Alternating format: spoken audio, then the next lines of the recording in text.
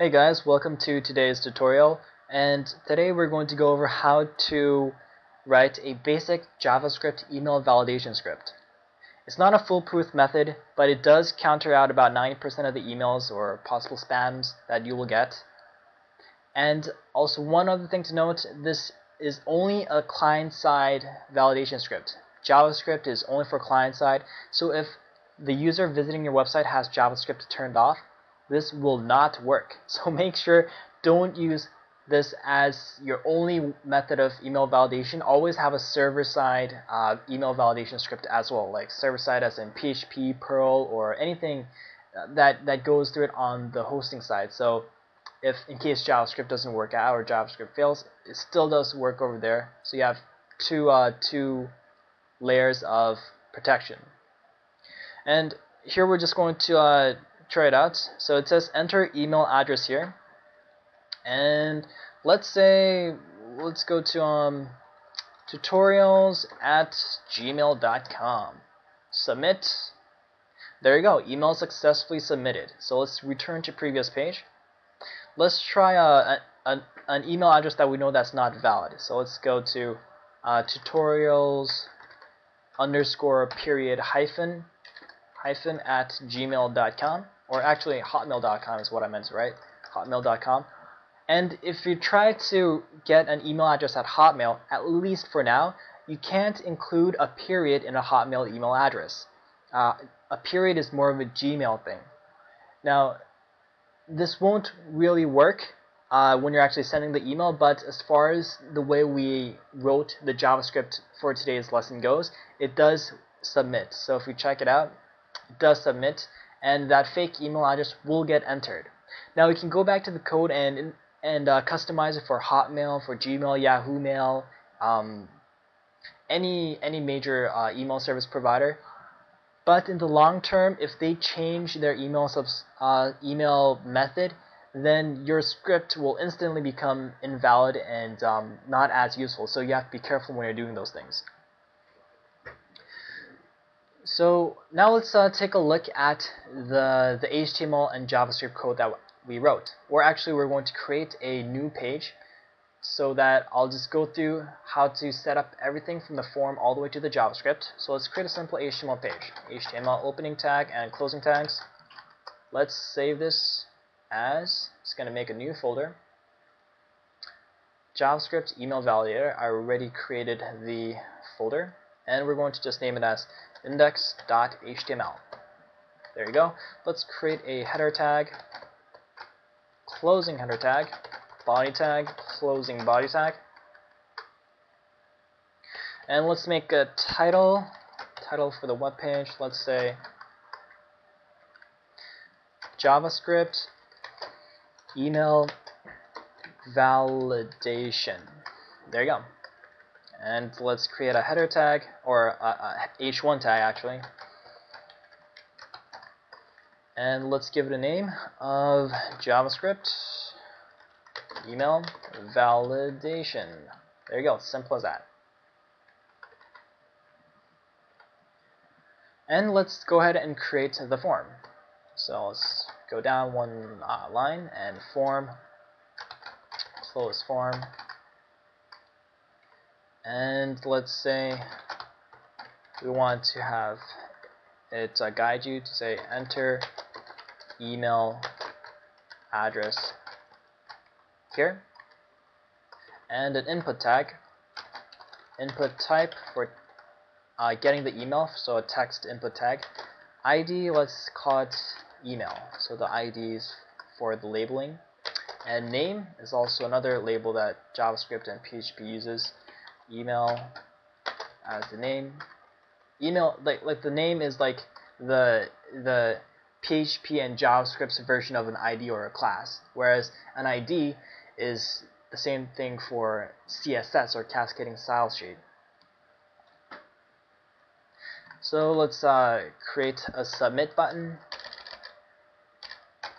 input type submit, value submit. There you go.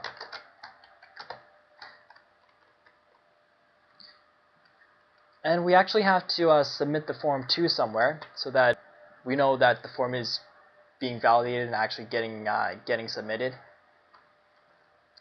So let's actually give an ID for the form first. So let's call it email form.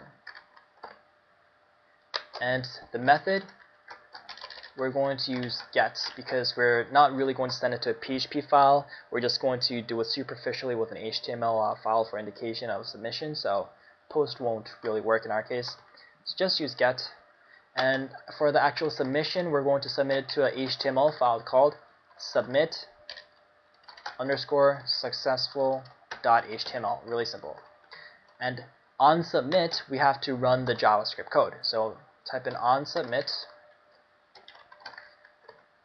and type in JavaScript. This is how you insert any type of JavaScript action into the HTML code.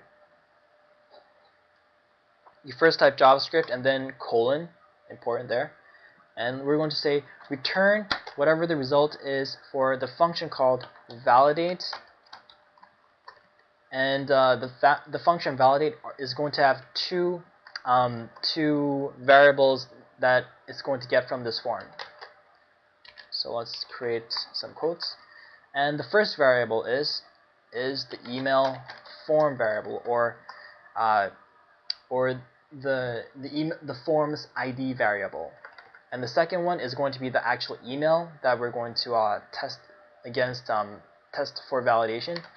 So email here, if you go down here, it's called email and it's referring to the name email down here. So that's what it's not referring to the ID, it's referring to the name. If we were referring to the ID, we'd use something like getElementsById function for the JavaScript function, but we're just getting it through the label here. That's how we're going to use it, because we're going to be using DOM selection. And now we're going to go create the JavaScript. Actually, let's go create the submit successful HTML script first, file first, since that's going to be really simple. So when the submission is successful, we want this page to appear. So let's create HTML, closing HTML. Let's save this as submit_successful.html. There you go. Create a header tag, closing header, body, closing body. And we're going to create a title, just the same thing.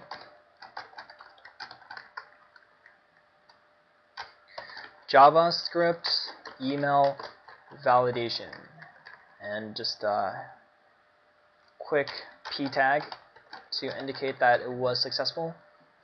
Email successfully submitted. And we'll just type in one more line so that we can actually go back to the previous page. So we don't have to type it all the way back in the address bar every single time. A tag, href, index.html, closing a tag, and return to previous page. There you go. So that's just the page that's going to appear when the submission is successful. Otherwise, we're just going to have some alerts pop up to say that it's not successful and that you have to change or edit one of the form entries. So we're going to write the JavaScript parts at the top here. And in order to do that, we are going to create some script tags. So script type text JavaScript. Go down here, close script tag. And we're going to create the function called validate. So function validate. And go down there, organize it a little bit. And it's going to receive two variables. So this is what I was talking about. Form ID variable and email variable. So basically, the form ID is going to correspond to the variable that's being submitted here, email form, and email is going to be referring to the email which is going to be submitted. Pretty straightforward there. And we have to create our basic regular expression variable. So let's create var reg, and I'll just type a few things out, and then I'll explain how I did it later, because it's slightly complicated, and I want you to see the whole code before understanding how this all works. So I'm going to create 2 slashes. That symbol, the house symbol, and see the $ symbol goes at the end to indicate the beginning and the end, or not. Doesn't mean beginning or the end, but it means this part has to go in the beginning and it has to end with this. So in between, I want to write some information. A to Z, lowercase a to Z, 0 to 9, underscores allowed, hyphens allowed, periods allowed. And we want, and this can appear for 1 or more times. The next variable that pops up has to be the @ symbol, so whoops, escape /@. And the next part, once again, we can create some more variables that can be allowed. Can be from A to Z, lowercase a to Z, 0 to 9, underscore, hyphens are allowed, and once again periods are allowed. And this can repeat again after the @ for at least 1 to unlimited amount of times. You can restrict it to 10, you can restrict it to 20, whatever you feel is appropriate, but that's once again getting to the specifications, and it's going to leave you out with maybe 1% of the email. And as far as JavaScript goes, or this type of validation goes, it's always better to allow that 1% to get their email submitted in and have 10% spam, rather than, let's say, sending that 1% of your potential customers away while trying to get rid of 10% of your spam. So it's a trade-off, and it's always good to err on the allowing that 1% to allow entry. So after this part, we need a period, like .com or .gmail or .ca. So let's say escape period. Otherwise, if you don't escape the period is going to mean any character but a new line. So you have to be careful where you put your escape slashes when necessary. It's very important. Then some more characters that are going to be allowed for the ending is going to be capital A to Z, lowercase a to lowercase z, and no numbers, since there's no ending domain names that have numbers in it as of today. And this will be allowed 2 times. So 2 and 4. So